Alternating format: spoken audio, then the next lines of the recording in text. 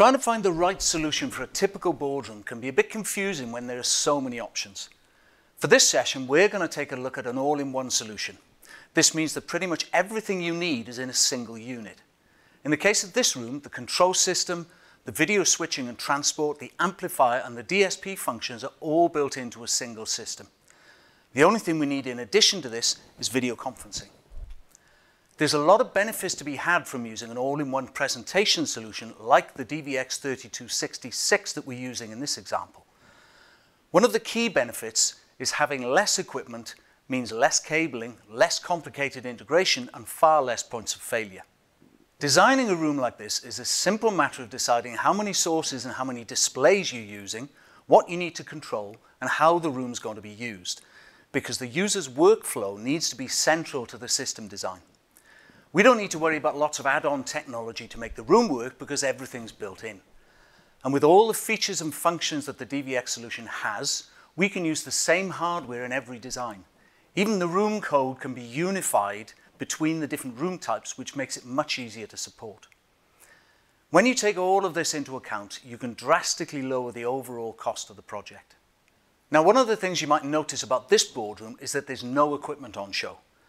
A well-designed boardroom should be the showpiece of the organization, where the most important meetings take place. So why would you want to ruin it with an equipment rack?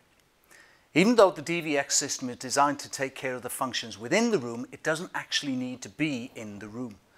You can install the majority of the hardware in a comms rack nearby and then transfer the video and the audio to and from the room using DX-Link, which only uses a single cable, so the wiring really couldn't be easier. This means the only hardware devices in the boardroom are the DX-Link transmitters and receivers, and of course they're installed out of sight. There are two models in the DVX range, the DVX 2265, which is a 6-input, 2-output system, and the DVX 3266, which has 8 video inputs and 4 video outputs.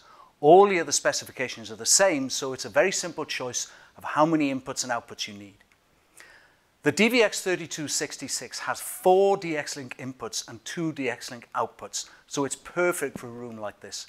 The VC equipment can be installed in the comms rack along with any other permanent sources, like a room PC, for example. And because the DX-Link connections also carry USB, the keyboard and mouse can be connected to one of the transmitters under the table. This table has a number of laptop input positions so that our staff can present from anywhere in the room. Now, if I wanted to reduce the number of connections to the DVX in the comms rack, or to increase the number of input ports I have at the table, I could use a switcher from our VPX range to pre-switch the sources at the table before sending them to the comms rack over DX-Link. Although we've installed as much hardware as possible in the comms room, there's often a requirement for control ports within the room itself. Now, all the transmitters and receivers have control ports, but in the case of this room, I need some relays because we have privacy blinds that need to be lowered during confidential meetings. To get over this problem, we're using one of our port expansion units, in this case an EXB REL 8. This is a relay unit which sits on the network and gets installed somewhere close to the devices that are being controlled. This is much easier than running cables back to the comms room, and it means we can install control ports wherever they're needed. Commissioning this system has been made as simple as possible using the DVX's onboard HTML5 web interface. This is the perfect commissioning and test tool for this type of all-in-one solution. In fact, the same web interface format is also used on our DGX and Insight products, which makes it even easier. Back to the equipment in the room itself, we're using the latest 4K displays, so it makes sense to install a solution that's capable of switching full 4K resolutions and HDR, so we don't have to compromise on the video quality.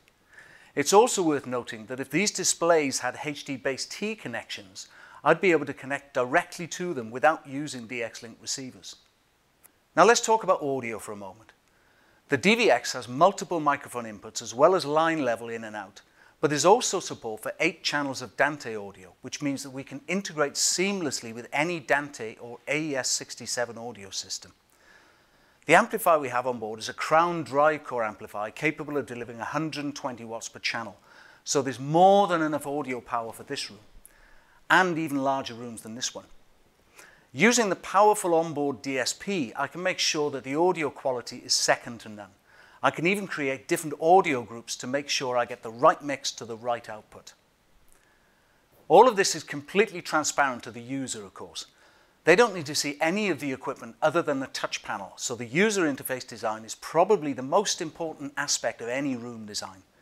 To get this right, it's important to have a good understanding of what's required from the room and then provide the simplest and most automated solution. In this case, we're using a Madero touch panel with a design that focuses heavily on video conferencing. We tried to make this as easy as possible to the user because the days of presenting just to a local audience are now long gone. Web conferencing and remote meetings are now the standard in any organization, so the room design and the user interface need to be ready for this. If you'd like to know any more about the solutions we've looked at today, go to www.amx.com or get in touch with a member of the application engineering team.